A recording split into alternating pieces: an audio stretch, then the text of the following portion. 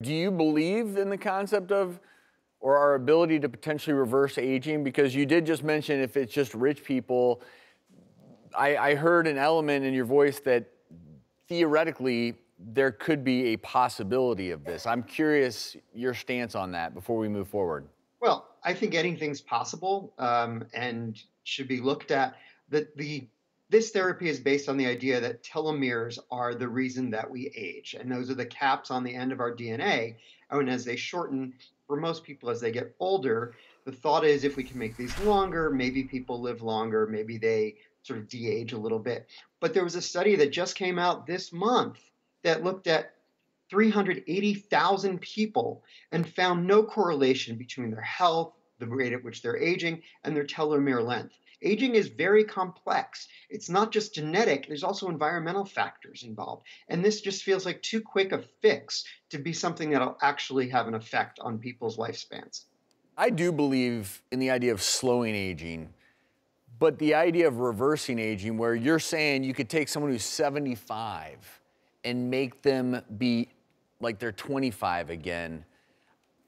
I'm dubious, number one, but number two, I have just as many concerns with the price tag, and here's why.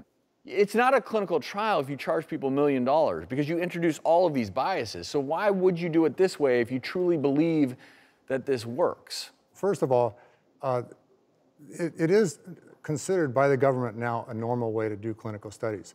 Recently, the government has approved the idea of what's called a pay-to-play model for extraordinary circumstances when a study is so expensive it can't be done any other way.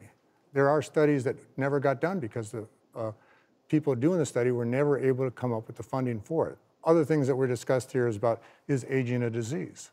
Well, it turns out there's life forms on this planet that have no detectable aging. That includes lobsters and humpback whales and tortoises and clams.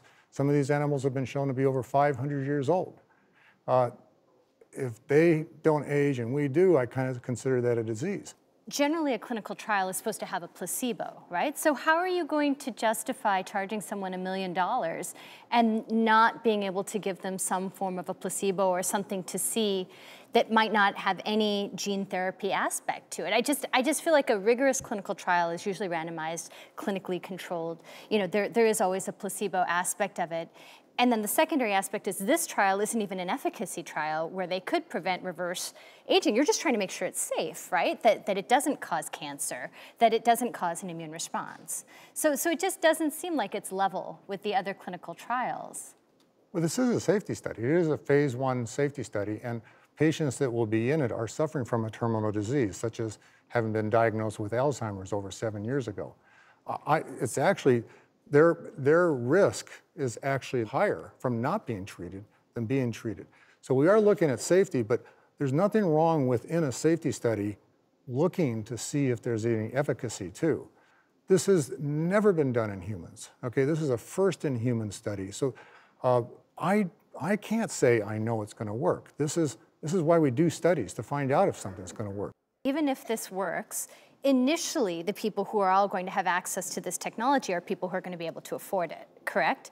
It's going to take time for you to democratize this, right? Where it would be reasonable and accessible to all. So then you have this subset of people where they can afford this technology and therefore their families and their progeny. And we already know that access to housing and education and all these factors that he mentioned give people who are socioeconomically advantaged longer lifespans, better quality of life. Now you add in this other aspect, like is aging now stigmatized? You must be poor if you're getting old.